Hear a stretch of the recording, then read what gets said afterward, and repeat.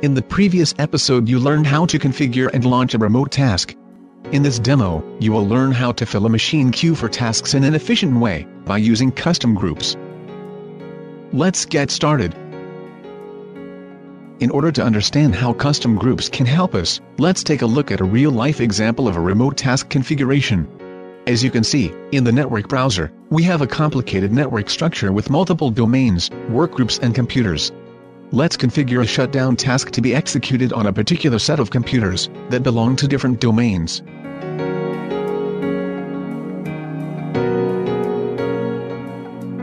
As you already know, configuration of the machine queue is a required step of the remote task setup.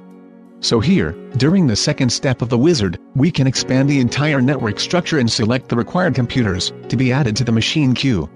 This is a manual process that takes some time, because we need to find and select a pretty large number of computers. Great!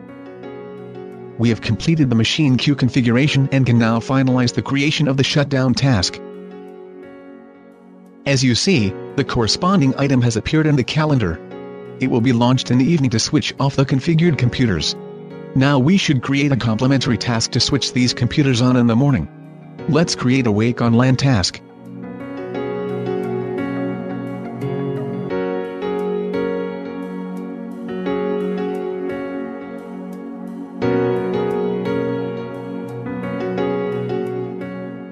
During this step, we should configure the machine queue, as we did for the shutdown task. It's clear that this approach is not very efficient, because we need to repeat the same machine queue configuration action over and over again. For example, to reboot these computers or to send them a message, we need to configure the same machine queue. In order to simplify the configuration process for such tasks, we should be able to create custom groups of selected computers, and use them to fill machine queues. Remote Shutdown features an option of creating custom groups, so let's see how it works. In order to create a custom group of computers, we can use the button located on the ribbon bar.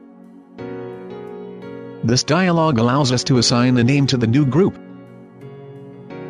and select the computers that should be added into the group. Let's select computers that were configured for the shutdown task, and confirm the group creation.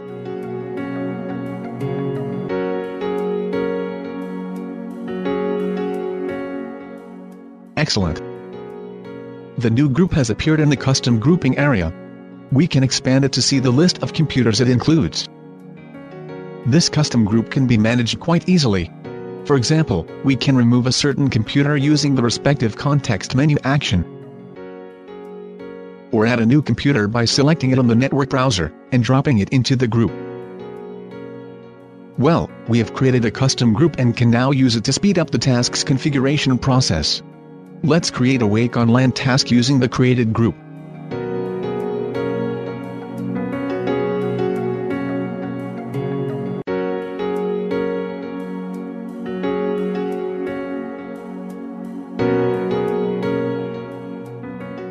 During this step of the wizard, we can see our custom group on the right pane.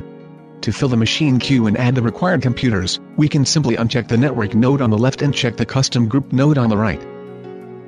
It's really easy, isn't it? But there is another, even more efficient way of configuring remote tasks, which fills machine queue automatically. Let's try it. If we need to configure a remote task to be launched on a particular group of computers, we can select this group and use the context menu to start the task configuration.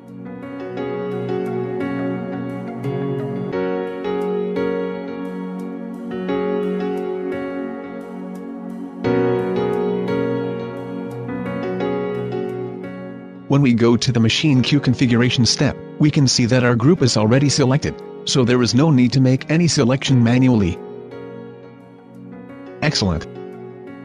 Now you are familiar with custom groups, and can use them in your day-to-day work in order to enhance the efficiency of remote tasks configuration.